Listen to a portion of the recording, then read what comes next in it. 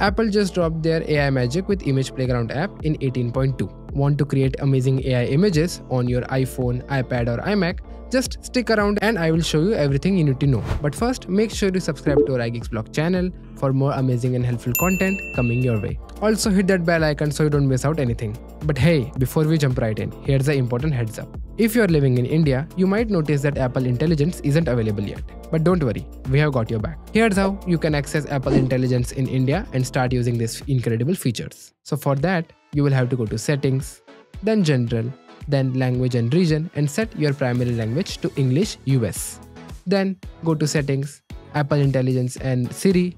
Here in Language, select English US as the language for both Siri and Apple Intelligence. And hey, now that's done, Apple will prompt you to join a waitlist. Don't worry, it doesn't take that long usually. You will receive a notification within just a few hours or a day once the local language model is downloaded to your device. While the Image Playground app is downloading, why don't you check out our other video on Apple Intelligence feature, that is writing tools, by tapping on the info card over here. You're all set to explore Apple Intelligence, including the Image Playground app. Alright, let's dive into what you can do with this app. First up, it's integration across Apple apps like Messages, Notes and more. So you can create and share AI images easily. So what exactly is Image Playground? It's Apple's answers to AI image generation.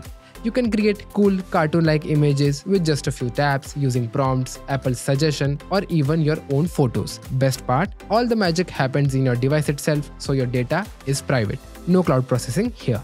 You'll find it as a standalone app called Image Playground on your home screen, so let's open it up. Now that we are in, let's start creating. The easiest way is to use Apple's suggestion, and here's how you can do it. Look at the suggestion bar at the bottom and you will see themes like fireworks, sci-fi or adventure. You can also swipe left to explore costume, accessories or even locations like forest and cities. Once you selected a theme, hit done and the app will generate 4 options to choose from. Pick the one you love and save it. And if you're feeling creative, you can describe what you exactly want and Image Playground will bring it to life. In the app, type a description in the text box at the bottom.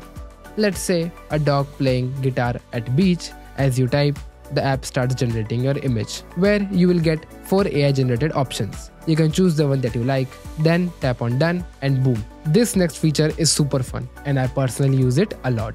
That is creating AI avatars of people in your Photos app.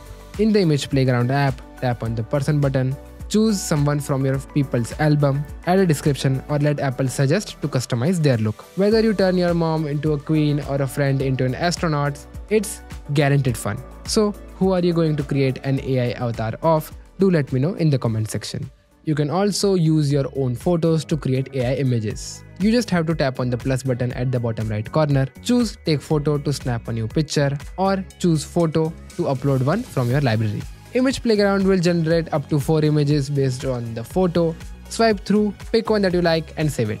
Image Playground is integrated directly into apps like Messages and Notes. So if you want to use it in Messages, open a conversation, tap the plus button next to the text field and choose Image Playground. Use it just like the app to create and send images instantly. In Notes, you will find it as the image wand in the Apple Pencil palette and it will transform into an image that matches your notes content. And that's how you use Apple Image Playground app to create fun AI generated images. So if you found this video helpful, make sure you hit the like button, share this video with your friends and subscribe to iGeeksblog for more awesome tips like this. Thanks for watching and I will see you in the next one.